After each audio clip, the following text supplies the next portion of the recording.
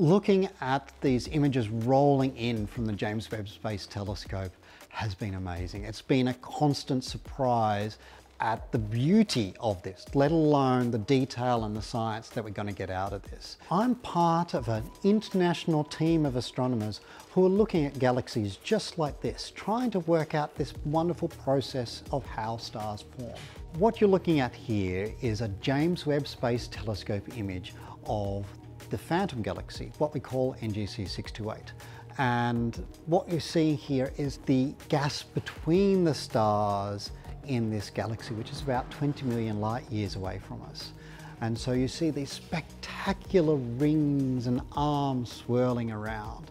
And what this is a picture of the dust that's between those stars, what we call polycyclic aromatic hydrocarbons, for those who know.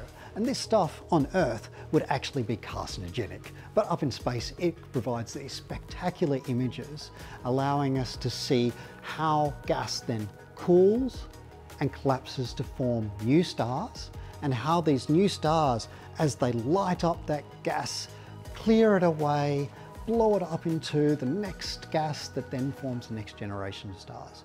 And that's what we're using the James Webb Space Telescope for, and along with a whole lot of other details there.